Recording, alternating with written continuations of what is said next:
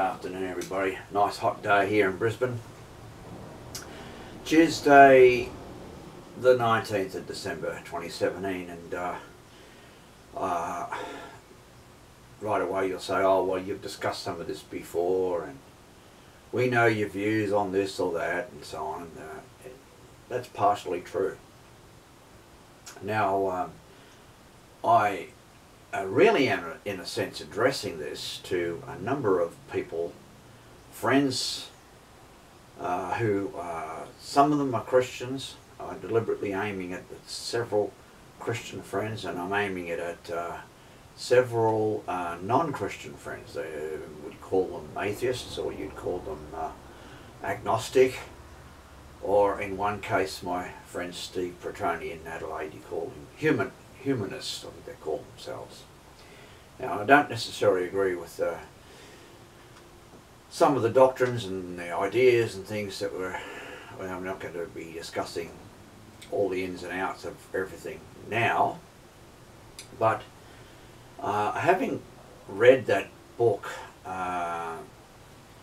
Christians and Evolution, I mean, some people might be shocked and dismayed to think, well, how is it you didn't know these things already? You know, you went to school, you went right through to high school. You know, I did a couple of years in high school and so on. I went out to the workforce and all the rest of it.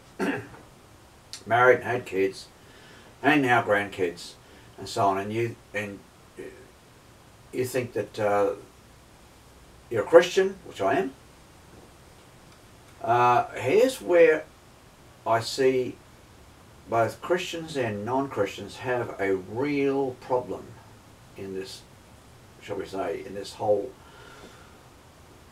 region of matters of belief and facts, let's say, evidence and so forth. It's really important to look at actual evidence rather than saying, I believe such and such happened and I believe so and so. Like some Christians, or in thousands if not even millions, have taken on this young earth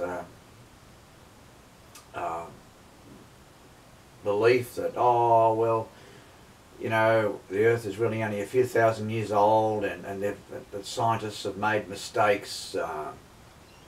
You know, there's fossils and there's no transitional fossils and all that sort of thing, and I even scoffed a fair bit of it. You know, show me the fossils leading up to the platypus was one of my standard replies. And then so I just said, oh no, well, I'm a Christian, I just accept what it says in the Bible. But the problem is, I read a book, as I said, called Christians and Evolution. Now, it was 18 very well-educated Christians, people who, whether we're talking about physicists, professors, marine biologists, and a variety of other people, and their backgrounds are mostly evangelical, but some of them might be Catholics and other Christian faiths. And they concluded that evolution was and is true, correct. Now, not one of those people who wrote the book ceased their Christian faith. They just simply said, well, evolution is true. So the conclusion that a person, when you think about it deeply, let's say, and you know, I'll ask questions all the time, is, well, probably God created evolution. Now, for some people, that'd be a no-no. You're not supposed to talk about that. You're supposed to believe in 6 days of creation and so on. I say that it's a parable. Now, for some people, they'd be shocked. Oh, no, it's not a parable, it's history. It's, oh, God created the earth, and then, if you look into Genesis, then he created the stars. Like an afterthought, you know. Oh, I'll create the lights in the air, you know, the stars. I'll throw out the moon, I'll throw out the sun. There's all the stars, away you go. Now, for some people who would call fundamentalist, that would mean, if they take every single word of this to be true, well, the Earth is, in that case, the centre of the universe. And it was more or less taught that way, and the Flat Earth Society kind of exists even to this day, which is laughable. But, oh no, the sun went round the Earth, a flat Earth, let's say, and that's why we have sunrise and sunset and all this. Well, we found out a long time ago that the Earth is a globe, let's say. It's basically circular globe, and that we travel around the sun. Now we know all this. I don't think there's almost, you know, any question that would say, oh no, it's not true. So we get past all of that. And then some of them stubbornly say, oh no, I believe in the Bible and what it says there in Genesis and everything. Oh, it's right, 6 days. God can do what he likes. Well, I agree. God can do what he likes. He could have done and can continue to do what he likes. But it doesn't work out. The 6 days of creation just doesn't work. Not because there's not enough time or anything like that, because someone can say, oh, well, God can create what he likes in 6 days and so on. That's true, but the way it is written is as if the Earth is the centre of the universe. I return to that theme. It is not. It is a planet on in a solar system that's out towards the edge of one of the galaxies, and the galaxy is a very, very ordinary, common galaxy in the universe. And now they've discovered other galaxies, and only within the last 15 to 20 years they discovered they've got planets around some of the stars. That was only a fairly recent discovery. And oh, wait a minute, we're getting some telescopes. We're getting some well, the Hubble telescope, for example, and there's another one to come. And a few more years from now, it'll be launched. And we can see 11 billion years, light years, that is, away from the Earth. So who really is going to argue with the speed of light at 186,000 miles a second? And the calculations, I'm not a scientist, I don't understand how to calculate distances other than the moon or something. You could say, well, you bounce radio waves off the moon, and Tesla did that in the 1890s. The speed of sound is constant. You figure out, you know, you beam by light and it bounces back, and you say, the moon is 250,000 miles. Yeah, it was pretty accurate, by the way. Those early measurements were pretty right. They're only a very small percentage out. And then they calculated all these galaxies and everything, that's where they are. Is anybody out there now going to say those scientists are completely wrong? The galaxies that they can see are not 11 billion light years away? Is that what anyone's going to say? I'd like to see someone make a comment and say, no, it's not true. So you show me, basically, as a layman, how that calculation is wrong. And if you consider that it is right, 11 billion light years means it took 11 billion years for the light to reach Earth and beyond, and for us to see anything. You need light to see, right? So if something's 100 million light years away, it's only a nearby star, well then you'd say, well, it took 100 million years for the light to reach the planet. So people who talk about a young Earth, and some fundamentalists would say, oh no, the world is only 6,000 years old. For some reason they constantly repeat this figure, 6,000 to 10,000 years. And that means the universe is 6,000 to 10,000 years old, by the way. So here is the real fundamental problem, and that's the very reason I have for making this video. I read the book and remain a Christian, just like all the authors who wrote the book. I've loaned the book to our son-in-law Andy, and I've said this is extremely interesting and well worthwhile book to read. And any Christians out there, by the way, any person who's not a Christian out there who can get hold of that book, it costs about the same as a meal at a fast food restaurant, $17. You do not skim it. You don't read a little bit here, a little bit there, a little bit there. So, oh, no, you know. You've got to read it from cover to cover, and I got it from a Christian bookshop, the Coyle bookshop in Brisbane. I was actually, well, frankly, I was looking for something that might interest my non-Christian friends. Oh, Christians and evolution. Here's people, highly educated scientists, who can say, oh, this is why evolution's not right because of this and this and that. It was not so. It was exactly the opposite. They all said, yes, it is right. And one of them said, I held transitional fossils in my hand of a creature part way between one species and another. And this is something that I would have scoffed at, and many people still today scoff at. But he had experienced it. So I think here's where the problem is, that Christians or some fundamentalists say, oh no, the Bible's the Word of God, that's the end of the matter. It's right from cover to cover, and okay, there are some parables because Jesus told parables, and understand that. Prodigal son and the lost sheep and the lost coin. We know all those things. That's to teach people who were very lowly educated, for almost no education. Some people describe them in today's terms as being thick. You draw a picture literally and you tell people stories and they can pick up what you're talking about.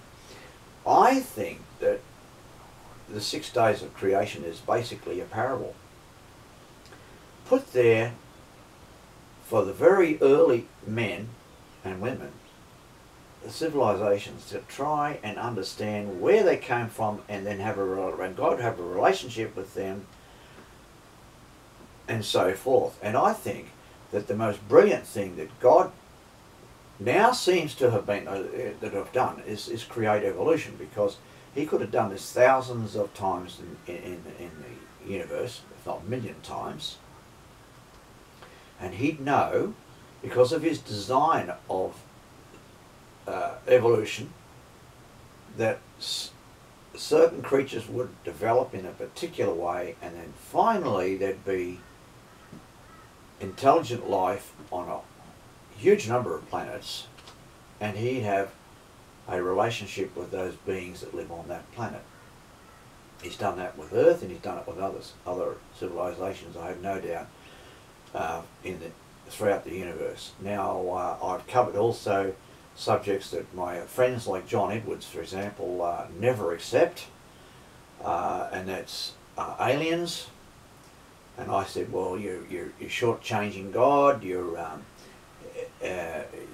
indicating that there's an empty universe. And other friends, our pastor Tim Sparks says he subscribes to the empty universe doctrine, if you like it. No, there's only God, there's us, and everything else is empty. So God wasted His energy, as it were, building a universe that is empty. I find that, sorry to have to say it, guys, but laughable, actually. Insulting is the right term for it.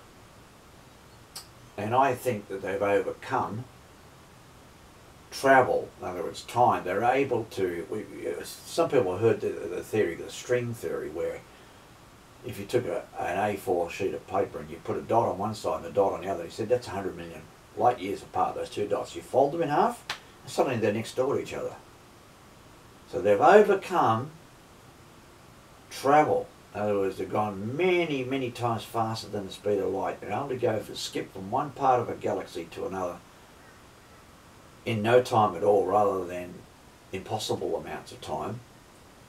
And then we've got more and more discoveries of the evidence of not only UFOs, some being interstellar craft or coming from interstellar craft, actually talking about motherships letting these smaller craft out, and sightings even of motherships that really, I suppose, shouldn't be have been in the atmosphere in the first place, but they've got good accounts of them. And one of them, these days it's very handy to go on YouTube and find these things out, but there's one called Phoenix. Look up the Phoenix lights. There was more than lights. What happened, even including right up to the mayor of the city, out in his yard for argument's sake, and suddenly a craft, a size of an aircraft carrier. It was just utterly huge. It was much larger than say a 747 or whatever, a large aircraft. This was gigantic. Flew over the city of Phoenix in the 1990s, very slowly and without sound, just drifted over the city, and they could stand there in their yard or in the street and say, "Oh, look at that, will you?" This gigantic thing went past them. And I think the number of incidents linked up prove that it actually occurred. And of course you've got much more evidence around, and I'm not going to go into all the stories here now of not only UFOs but aliens, because it's just too daunting for some people to hear in a sense. But same goes for my non-Christian friends. I've told stories in the past of, in my case, of a near-death experience, and this sort of thing's happened thousands, if not probably millions of times, and there have been many stories where there are a series of people witnessing the events. And I've told that story, or more than one story, there's a series of them in the past, and yet it seems very strange that no matter how much evidence there is of something, some people will never accept that evidence. I've mentioned, for example, the Westall High School UFO incident in 1966, and it was fascinating. I remember it as a kid when it all occurred. Two discs came down and landed right behind the school, and a kid jumped the fence and nearly touched it. He was only 1 foot away from it. It was very hot. They flew slowly away, but then they zoomed up into the sky, about a 45-degree angle, and were gone. Now, 200 to 300 students and teachers saw that. Broad daylight, they said. All school was over, because there was no more teaching of anything when that incident occurred. So I assume it was 2 o'clock, 2:30 in the afternoon. It just blew everyone's mind to see all that. And they did a program, look it up on YouTube, they did a program 50 years after the event. Those people are all in their 60s like myself. It occurred at that time. I was, for example, I can tell you, I was 14 years old, because I was born in 1952, so 62 is 10, 3, 4, 5, 6, 14 years old. You know what I mean? So these people are now, they're around 66, 67 years of age. And they swear by the fact that this incident, an incredible incident, did occur. And then there was the case of the gigantic aliens, about 9 foot tall aliens that got out of a craft in Russia in 1989. And there were huge numbers of witnesses. They fixed the craft up. There was a robot thing with them or something. If it happened today, everyone would have their cell phone out and making movies of it. But they did drawings and they gave accounts. There were school parties there and everything. Everything was proven beyond a shadow of a doubt to have occurred. There are far, far too many to discuss now and to worry about in a sense. But I'd say to my friends that this mistake being made is that atheists say, "Oh look, evolution, that proves there is no God. That proves the Bible is completely wrong." I say, sorry guys, that is not so. Yes, I would question some things that I would see in the Bible, but I would say, once again, it is a parable on some of these things that you can't understand. It seems, by today's understanding, to be impossible, as it were. It is a parable. But I would say that God has created evolution. Now, I welcome comments, by the way. I welcome questions, and I would say that if I've sparked a bit of an interest here, I'd be happy that if people went and got books or DVDs or searched YouTube or other places for answers to this whole issue, and then they concluded that, yeah, well, God exists, and so evolution was true. Put the two together, he must have created evolution, and he may have done it thousands of times throughout the universe. And we know there are various species of aliens that are reported time and time again to occur. So I won't go into that one now, because some of you know that that is true. You research that and you say, oh, it's true. There's been a lot of incidents and a lot of cases where these things are completely correct.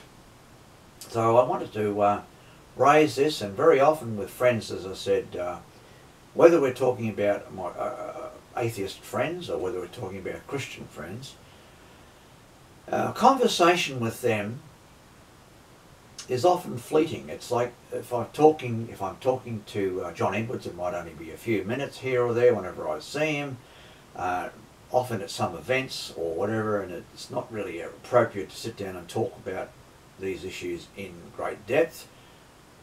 And the same goes for Tim Spark, who's one of our pastors at the church in Collingwood Park at Woodlinks School we have every Sunday. You just haven't got the time to sit down and discuss and provide the information or the spark, as I say. What I'd like to put it to you is this. I have loaned, or given, effectively given, a book to a couple of family members. Brett Groves is one and Mark Simpson's the other. I gave a book to them called The Case for Christ by Lee Strobel. I thought it was a brilliant book, well written, very convincing in its outcomes and the way it delves into every aspect of Christ. He was a hard-bitten newspaper reporter in Chicago. He tells his story. It's on YouTube. We've got a movie on it, a DVD. It was a Hollywood-made movie of his life story on these things, and he was completely convinced to the point where he's now a pastor at one of the biggest churches in the United States. So a person who is total atheist turned into a pastor after seeing all the evidence. So I'm providing that to people. I know, for example, that if you give them a book, I know that that book has not been read. And I'd like them to defy me and say they have read it, because I don't think they have. They should pick it up now and read it, and then make a decision based on what they read. Same as I'd say to my Christian friends, more or less, in closing on the subject. Pick up that book from the Coyle bookshop called Christians and Evolution. Read it from cover to cover. Make your own mind up on what they conclude. It's a fascinating story. I was so taken by the whole thing that I did make what you could call as a sort of a book review on it, but I'm saying it again here now, and I would be happy to hear from people on their opinion on what I have to say, and we add to the discussion. So thank you very much for viewing.